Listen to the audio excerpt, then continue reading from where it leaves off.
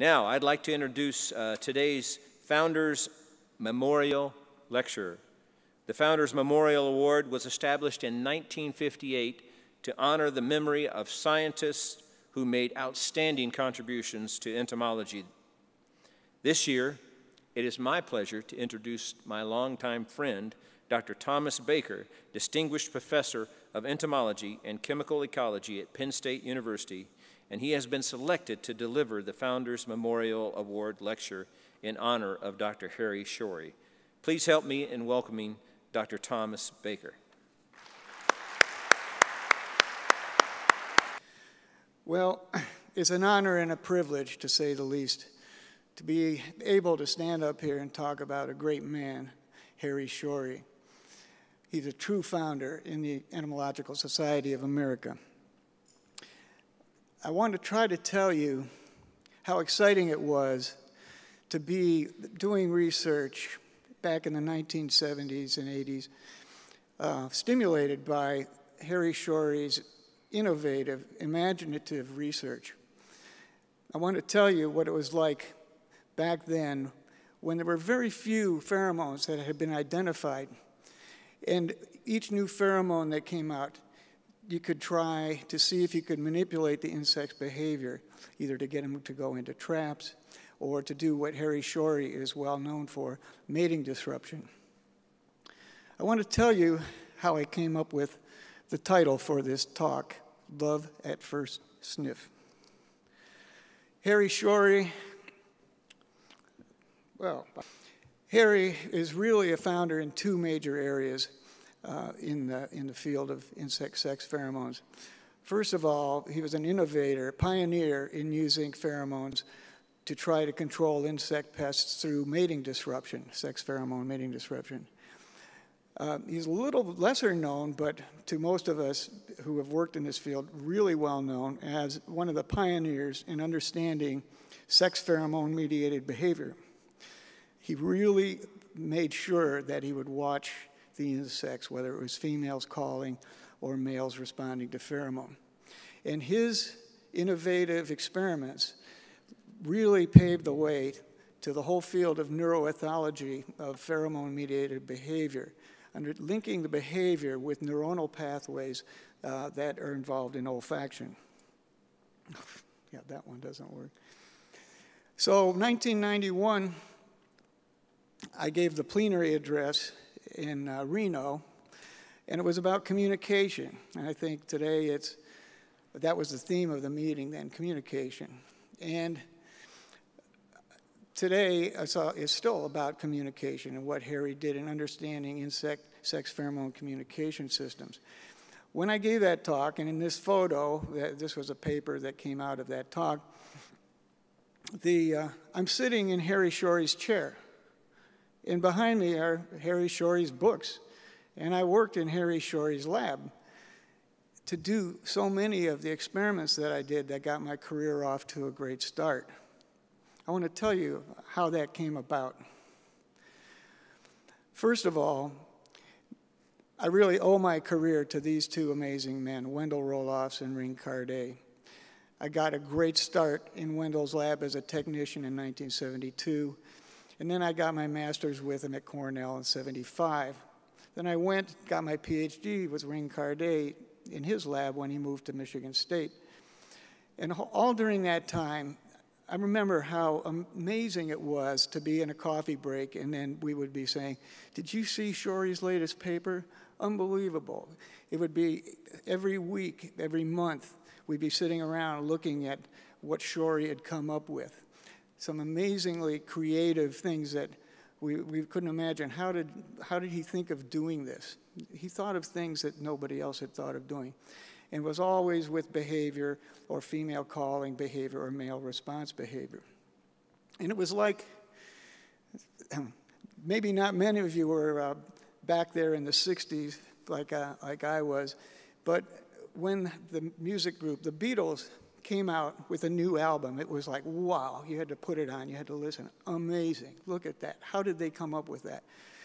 To me, at that young age, and being new in the field, I was just astounded It was so fun to see what new, go to the library and open the journal and see what new thing Harry Shorey came out with. It was just like that, really vibrant. Then I came back from Ring's lab to postdoc back in Wendell's lab in 1978 and 79. And amazingly, it was like the sky opened up and the news came that Harry Shorey, at the peak of his career, had quit, had retired from his job, resigned, and had moved up to Washington State to grow flowers. That's what we had heard. And he completely left the University of California. And we were saying, what happened? We didn't know. But it opened the door for me, so I applied for his old job, and I got it. I was hired as assistant professor at UC Riverside.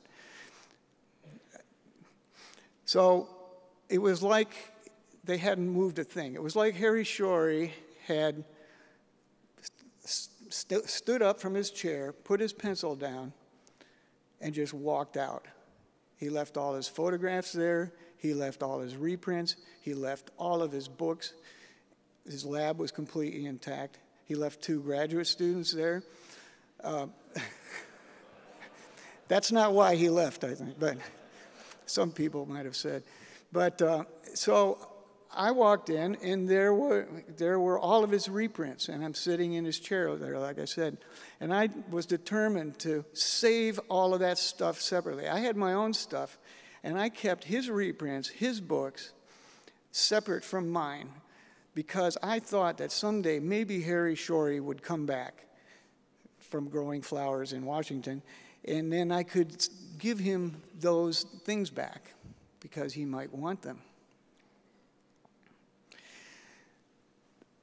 Harry Shorey, if you read so many of his writings and his review articles and chapters, he really was, from the start, dedicated to understanding the rudiments of insect behavior in order to try to manipulate that behavior.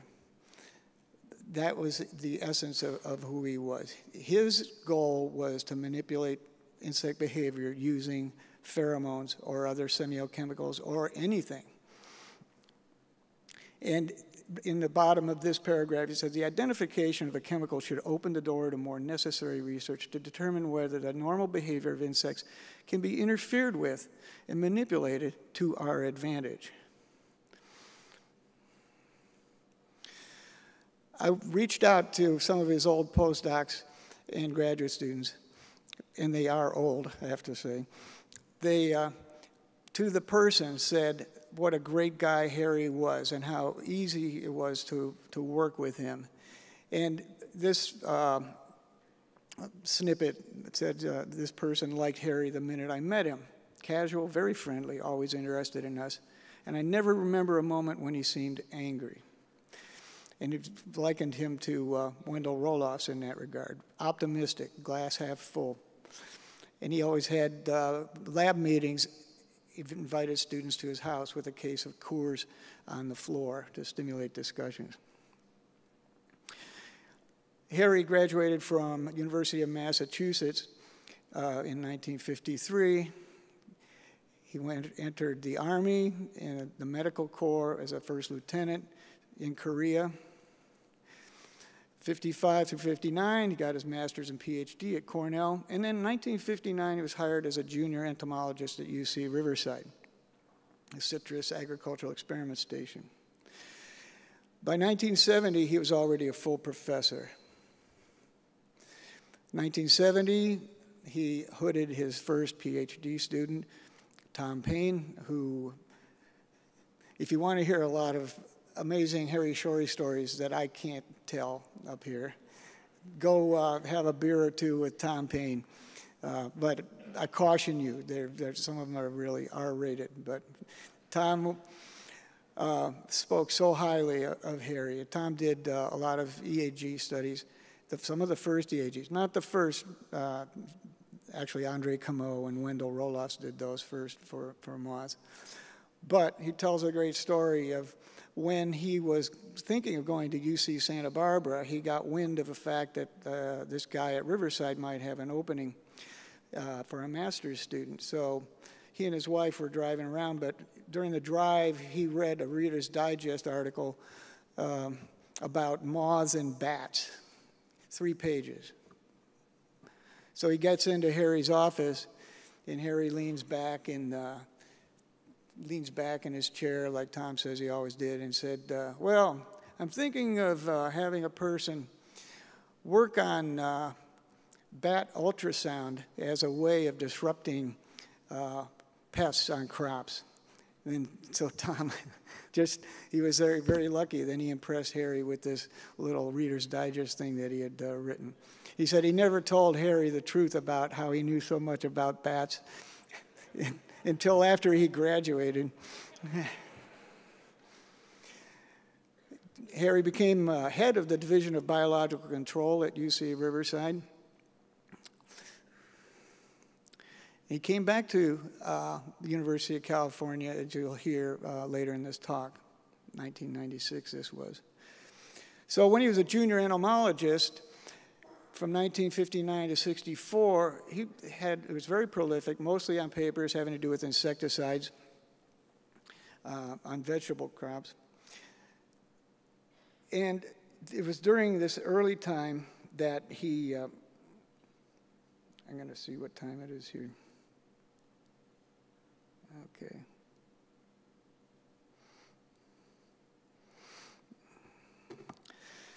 That he started working on sex pheromones, and this is what led to him being such a pioneer in this area and a contributor, a founder.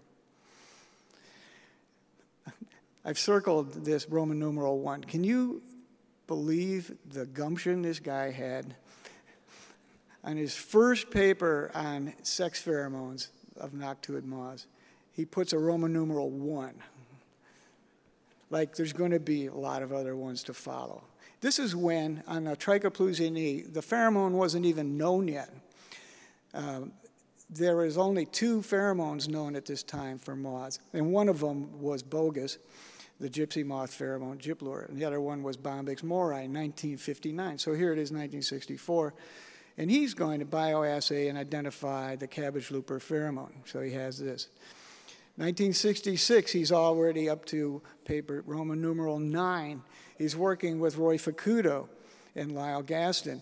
And I point out, this is one of the first, probably in the United States, uses of a combined GC behavioral bioassay. They shunted 10% of the GC effluent out to a cage of moths, teeny males, to see if they would respond. And you can see the peak, behavioral response to a certain peak in these tracings. First ones. He's already up to 14. And here in 1967 already, now Bob Berger beat him to the punch in 1966, identifying the cabbage looper pheromone. So, okay, Harry takes it, and he says, I'm going to use it, Z7-12 acetate. He demonstrated in this paper that you could disrupt mating with a pheromone in the field, cabbage looper. He then went and publicized this with a paper in Nature showing the promise of pheromones for disrupting, inhibiting sex pheromone communications in moths. It's 1967 already, and only 2 pheromones had ever been identified, and he's using one of them to try to get pest control. A lot of papers, tons of papers here having to do with the biology of female calling, male response, coming up with new ways to measure the behavioral response, innovative assays. It was always about assays and understanding behavior, male, female. Wind velocity, what effect does that have? Temperature, age of males and females. He had tons of papers on circadian rhythms, how that affects the up and down, the behavioral response in female calling. And amazing. By 1972, here he is, up to 30, 31, 32, all on different experiments in the field for mating disruption of Lepidoptera. And there were lots of others I'm not even listing here. And John McLaughlin was a key player in these studies, and John might even be here in the audience, I don't know. But John spoke so highly of Harry in a letter to me. you don't understand how tough it was to do these experiments, how expensive it is, and to get the fields and to get all of the equipment in order. This was a key paper as we look back on it. He wasn't satisfied to show that, well, you know, you can disrupt mating, putting the pheromone in the field in densely packed dispensers and tightly distributed. He decided, well, let's see how widely apart you can space them and still get the same effect. And this is incredible, 200 meters and 400 meters apart between the dispensers. And they still got effective mating disruption. And this was lost to many of us in the field at that time. We didn't know how important it was. So by 1972, I forgot to say, he was already up to almost 90. He had 88 papers by 1972. Most of them on these pheromone and many on pheromone mating disruption. Now on the East Coast at that time, there was some young buck named Wendell Roloff, 1965, who was hired at Geneva. This picture is taken in 1967. And his charge was to identify pheromones that were for tortricid moth pests in New York orchards. This was Wendell's lab, many of the key players, Ada Hill, who was instrumental in identifying so many. So the East Coast part of this pheromone mafia was all involved with isolation and identification of pheromone chemicals. And Harry on the West Coast was more about taking those chemicals and using them. So they made a really nice team, such that whenever they went to meetings and they gave talks together, they considered themselves the traveling road show, with or without alcohol, I'm not sure, but there's a little bit there. The excitement of pheromones in the mid-1970s was amazing because in New York Times, they came out with this huge article. And this was based on the findings of Dave Wood, Milt Silverstein, Wendell Roloff, Harry Shorey. All were funded for 5 years straight by the Rockefeller Foundation, which had really stimulated a ton of good research. And they came up with this newspaper article and then a big book having to do with this too. And this was all about using pheromones various ways, and it was very exciting. Dave Wood did mass trapping with the bark beetles on the West Coast. Harry, of course, with his mating disruption. Wendell with reducing insecticides by 50% in New York orchards when you monitor the pests and time your sprays properly. And Milt Silverstein identifying amazing new pheromone molecules.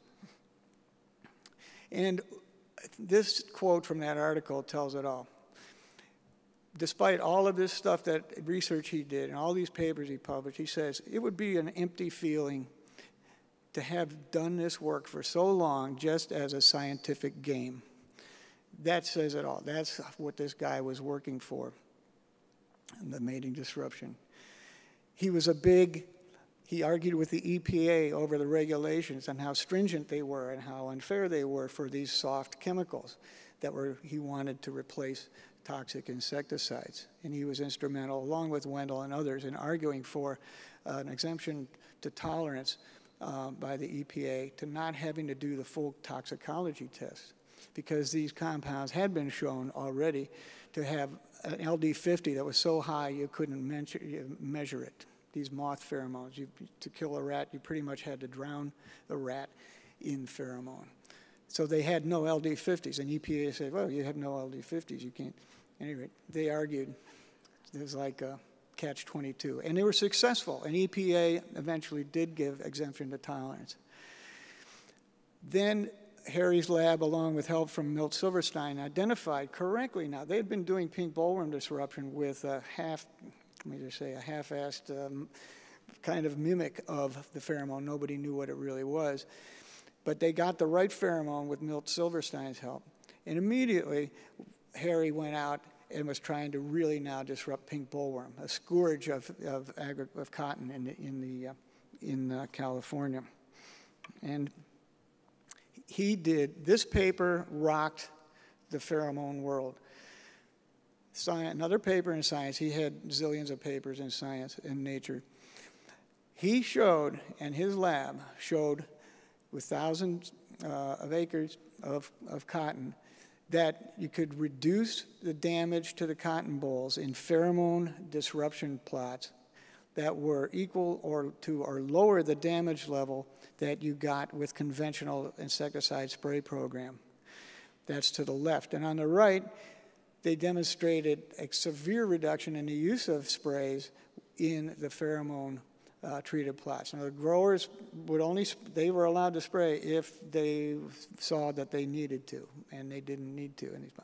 This was the demonstration, first ever, that the pheromones could control insect populations. This led to the first ever registration of a pheromone for insect mating disruption anywhere in the world. And Conrail, Bill Brooks, and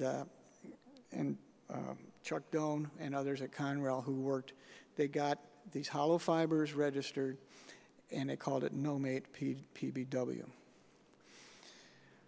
Now I got to Harry's lab, Harry's old lab, and with the faculty there, and before I got there, 78, I was already hearing, we were all hearing rumblings like, oh, well, you know, Harry, there's all this undercurrent of negativism. Well, you don't know, you know, you're not seeing the data, that didn't work, and there's all these people poking holes and undercutting these great findings. And I didn't realize why that was happening until I got to Riverside. And I saw from some of his own colleagues in the former Division of Economic Entomology, he jumped ship early on when he went into pheromones and switched from that division into the Division of Toxicology and Physiology.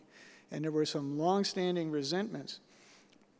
And these cotton entomologists, I saw firsthand how negative they were, and they took every chance to undercut and speak negatively about Shorey and his research. This just tells me what a strong man he was and how much he believed in his mission to do this, because he was getting shot at from within his own department, and he kept going, showed tremendous strength. And to the point where this negativism had spread around the world.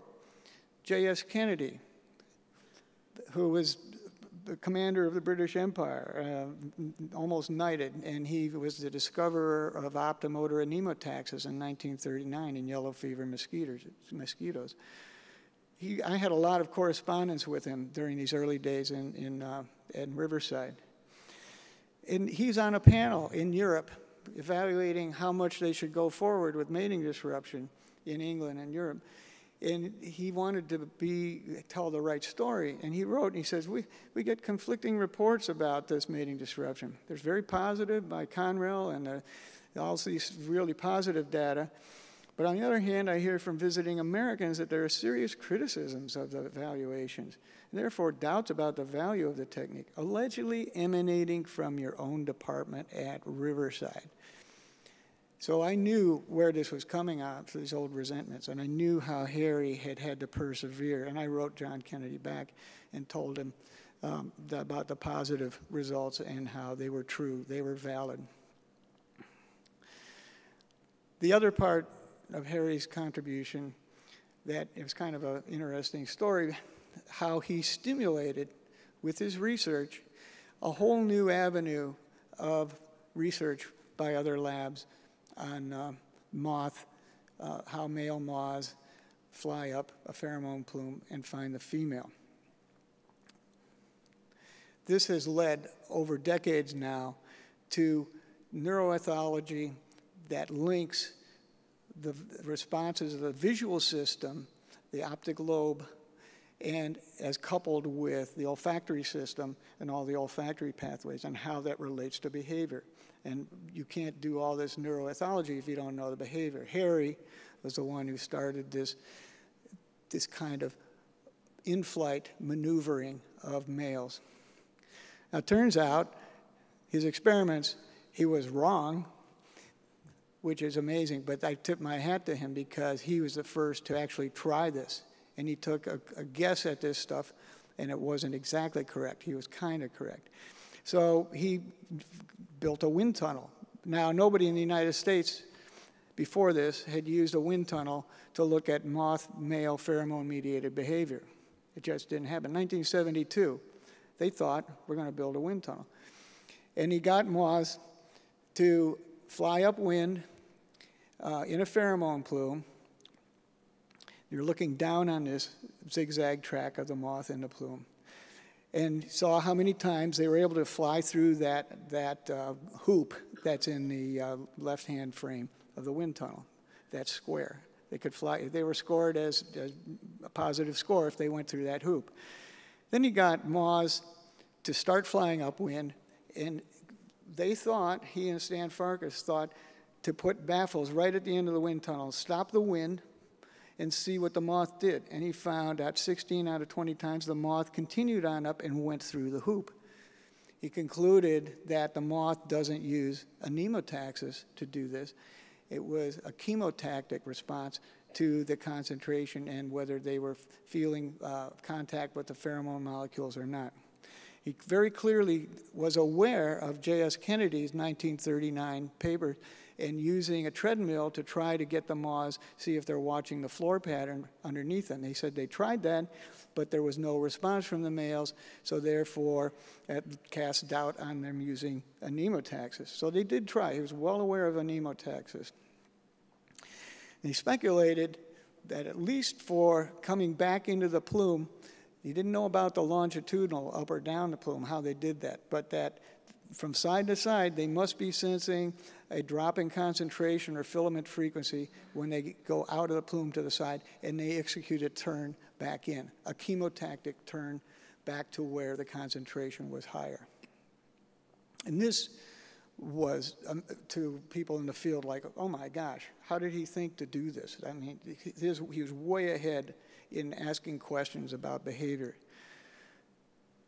Now, John Kennedy, who discovered and described optomotor nemotaxis in 1939, read this paper, and he came to life back in England. And he did an experiment that basically, to the rest of us in the field, blew Harry's findings out of the water and showed that moths do follow rotating ground patterns. You can move them up and down the tunnel. And that, an amazing thing, he took the pheromone plume away and saw that when the moths fly in clean air, they turn back and forth when there's no pheromone at all. So they're not doing a chemotaxis at all.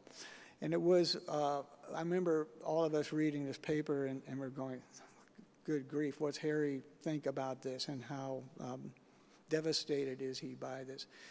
But he wasn't devastated. He kept going and promoted chemotaxis for quite a long time. Harry and Wendell won the von Humboldt Award in 1977. It was a huge award. This was Shorey's research group in 1978.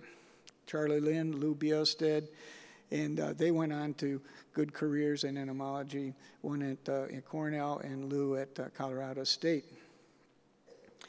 Harry kept working on disruption here with a nematode, sex pheromone of a nematode, and seeing if you get an anti-helminthic control. Paper in Science. Then suddenly, at the peak of all of this activity, Harry suddenly resigns and moves to Washington State to grow flowers. People would write him, he would never reply. Phone him, never answer. He cut himself off completely from his colleagues. Even Wendell would try to communicate, never get a response from Harry in Washington. People speculated, what was it that made Harry suddenly leave? And some people just said, well, he's impetuous, he's impulsive, and something made him leave. And maybe he was optimistic about he had just gotten remarried. He was really happy, optimistic about his new life with his new wife. Maybe some people said he had gotten passed over for the chairmanship at Riverside, which he really wanted. He was head of the Division of Biological Control, but apparently people knew he really wanted to be chair at Riverside. And he got passed over, which some people said really hurt him a lot. So for whatever reason, he left and made that opening for me. Nobody could contact him. In the meantime, Wendell went on to receive the Wolf Prize in Agriculture, which was considered the equivalent of the Nobel Prize for Agriculture, and then got the National Medal of Science. And people, I would have to argue that if Harry had stayed in, just like the von Humboldt Award, he probably would have been a co-recipient of these with Wendell. They were that much of a team, East Coast, West Coast, one with chemistry, one with behavior, but he didn't. Wendell decided one time he couldn't get in contact with Harry, so he just drove, while he was on the West Coast, he drove out to Vashon Island, found his address, looked him up, surprised him, and this is the one photo from that period of time when Harry started his own business, Daisy's Garden Greenhouse and Nursery on Vashon Island. I now know that a good part of the reason Harry left was he had a second chance for a second family. And he and Ellie, his new wife, adopted 2 little girls, and this is one of them. This is Jennifer Shorey. I think he was really happy. And it's another photo of Jennifer. Meantime, I'm back in Harry's lab and conducting one of my usual scintillating lab meetings. And that's his old lab. That's some of his old lab benches. And one thing I'm happy I was able to do was I built a new wind tunnel. Harry's old one I didn't think was good enough. So I built a new wind tunnel. And then I followed up on Harry's experiment with stopping the wind with this new wind tunnel, big one. And I did put a twist on it, and we were able to stop the wind and get the moths that have started flying upwind. If they're in the pheromone plume in wind, as in the top, they fly up naturally all the way to the source, left to right, as you see it. But I was able to, it's a long wind tunnel, so we were able to get the plume to go halfway down, pull the plume, and get clean air to go halfway down, and then stop the wind. And the male that had started flying upwind, as you can see in the bottom, was able to keep going in 0 wind, but when they got to the front end where there was clean air, they started casting wider and wider and wider, even though there was no wind. So this determined that all of those turns are not anemotactically guided. They're not chemotactically guided because there's no chemical there.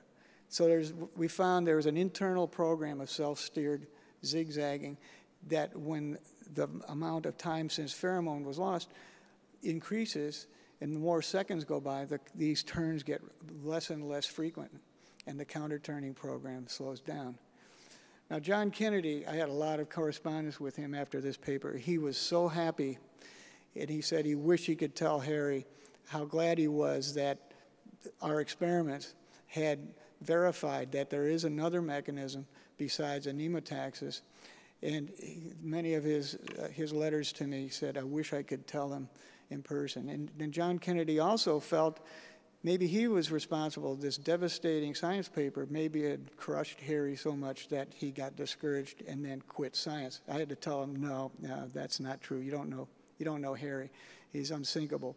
But John Kennedy was worried about that, and I was able to tell him, no, that wasn't a thing. But he was very happy that in Harry's old lab, I had done the experiment that kind of showed Harry was right to a certain degree. There was another thing besides anemotaxis.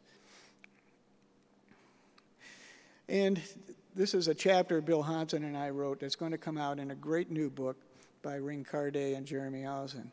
And this just illustrates the section you're looking down on a moth brain, how these neuroethology, understanding the olfactory pathways from the antenna to the mushroom body to the lateral protocerebrum, how we think we now know where optomotor anemotaxis, the integration of visual and olfactory information is integrated in the lateral protocerebrum and somewhere in the mushroom body as well. And then the lateral accessory lobes, these two things just below the central complex, that's where the counter-turning program, the tick-tocking, flip-flopping circuit is gone. And all this research by John Hildebrand, Ryohei Kanzaki, and others around the world have built on this. But it started with understanding the behavior of a flying moth, which Harry Shorey started with his wind tunnel experiments. Whoops. This is the new book. I think Harry would be really happy with this book, Pheromone Communication in Moths. And it's going to be a beautiful book, many, many nice chapters in here, summarizing all these things that have happened since Harry started working on moth pheromones. Coming out in 2016. Harry came back to Riverside all of a sudden. He showed up in my office in 1984. He had driven up, came to my office, and his business had gone under. And he was leaving Washington to come back, and he was looking for a job. He asked if I had a postdoc that I could offer him. Okay, this is the man. He was going to take care of his family. And he would come back to his old lab, and he would do a postdoc with me in his old lab if he needed to, in order to start making money for his family. His business had gone under. We had Harry and his daughter Jennifer over to our house for dinner that night. And I played piano, and he and Jennifer danced in our living room, and Ellie was there, and everybody was happy. Harry took a postdoc with George Giorgio for 6 months, and he got back on his feet. When he came to my lab, I said, Harry, I've been saving all your reprints and your books, and you've finally come back, and here they are. He said, nah, I don't want them. I don't need them, Tom. They're yours. I'm never going to use them again. Okay. So he became director at the Kearney Agricultural Center, started a second part of his career. Dave Wood helped him get going on this. He became a research entomologist, not a faculty member, a 100% research entomologist, and did amazing research on dried fruit, pest control, innovative ways to put the dates out in the heat so that it would drive the nitidula beetles out of them, not using insecticides, all sorts of really neat things. And he finally came back to Riverside as a research entomologist in 1995. When I was chair at Riverside in 1988 to 1992, we had a chance. We battled with Davis to see who was going to get Harry Shorey. He was at Parlier, but we wanted Harry associated with Riverside. But Berkeley beat him out first, and then Davis beat him out in 1993, beat Riverside out. Then he finally came back to Riverside. The last thing I just want to talk about, he kept going with these widely spaced disruption dispensers. And he came out with this aerosol canister that sprayed onto a pad. And at the same time, I had been working, starting in Riverside, I got the idea, and then I moved to Iowa State, and I made these misters, aerosol cans on pads at work. And we did lots of field experiments. In the meantime, Harry was doing field experiments in the early 90s with his puffers. The same thing, independently found.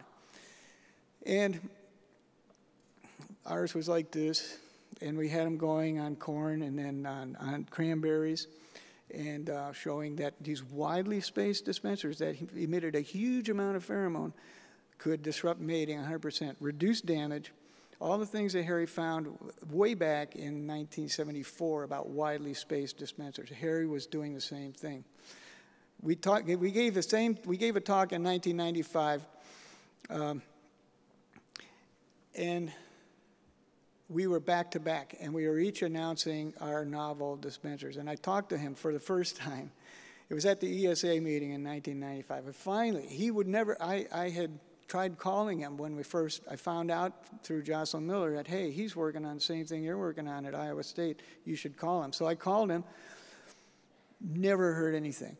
I had talked to this one guy on the phone, I don't know who it was. The first time I called, I said, hey, you know, I'm working on this aerosol dispenser that sprays onto a pad, and I heard that Harry Shorey might be working on it. And then it was like, it wasn't Harry, but it was some guy, a postdoc. There was just click. It was like, uh-oh. Okay, and I said, Harry, at the 1995 meeting, I said, Harry, how come you never return my calls? How come you never talk to me about your dispensers? This is after our talks. And he said, well, Tom, you know, I had one of those things sitting on my desk for decades. And I was worried about patent considerations and everything. I said, yeah, I know they're not patentable because Tom Paine said there was a bark beetle guy, 1975, who was using this. So Harry said, yeah, I was afraid of the patent thing. And I'm thinking, well, if you had it sitting on your desk for so long, how come you never used it? But at any rate, we came up with the same thing, and he took it to the limit. He had papers with puffers on walnuts against codling moth, platynoda, on all different crops. And he moved them, some of these, on beet armyworm, he was able to get these dispensers almost 1 per square mile. I mean, 1 per square mile on row crops and still get mating disruption. He was really creative, really amazing. He just took it tremendously. So I was just leaving Riverside in 1992, and I went back, even though I was at Iowa State, I went back to work with the Date Packers Association to put my misters. We'd done years of research using hollow fibers on dates to disrupt the carob moth.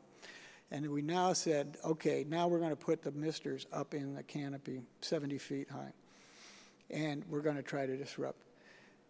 Harry Shorey wasn't back at Riverside yet, but when he came back in 1995, and I was not there, he continued working on carob moth in the date gardens in Coachella Valley.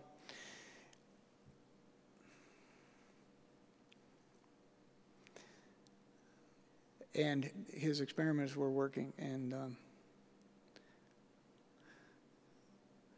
so then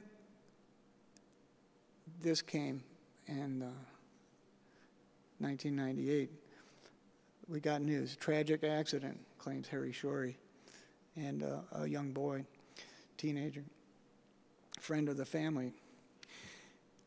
It happened in Coachella Valley. I know the date gardens he was going to, because I went to those date gardens many times. I know the intersection where the accident must have happened, and it was a dangerous intersection. And it was a tragic, tragic time.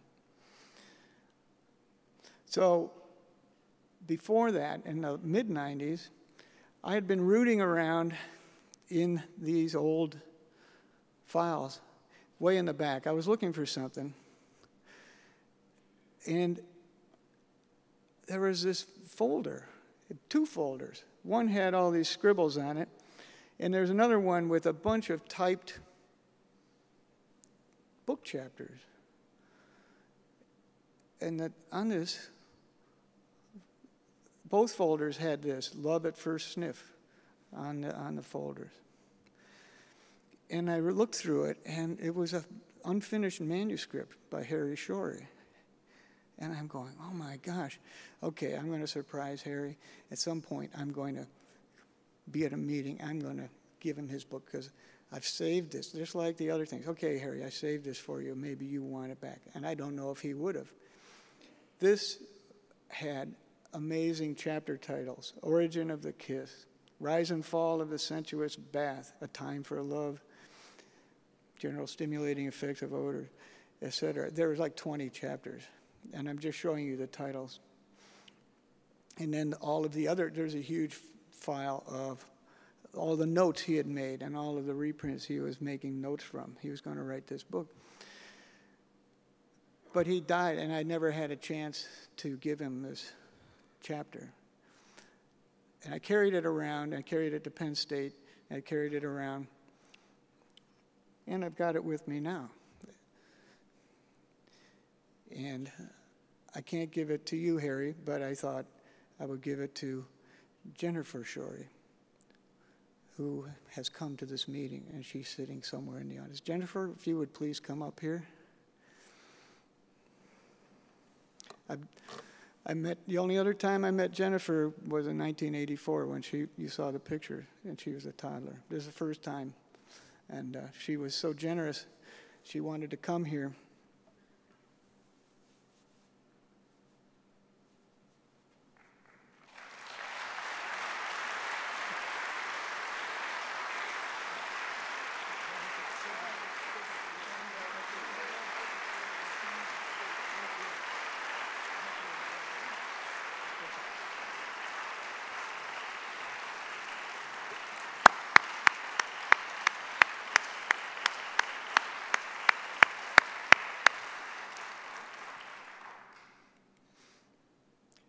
Harry Shorey.